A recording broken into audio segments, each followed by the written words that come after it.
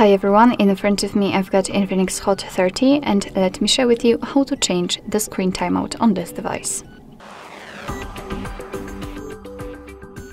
So as you can see, my device blacked out a little bit too fast, so in order to change it we have to enter the settings. Here let's scroll down a little bit to find display and brightness, and here let's scroll to find screen timeout. Let's tap on it, and here as you can see we've got some options from which we can choose. Relatively short options are at the top, and under we've got longer, like for example even 30 minutes. So basically all you have to do is to tap on the option like to use. I will pick 5 minutes, and as you can see it is immediately notified right here, which simply means that from now on, after 5 minutes of an activity, this device will black out. Alright, so that'll be all. Thank you so much for watching. I hope that this video was helpful, and if it was, please hit the subscribe button and leave the thumbs up.